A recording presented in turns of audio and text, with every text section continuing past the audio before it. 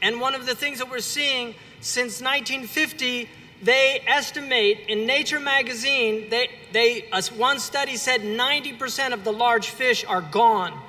We have literally decimated the oceans from overfishing. They estimate that in just 20 years, tuna fish will be completely extinct at current fishing rates.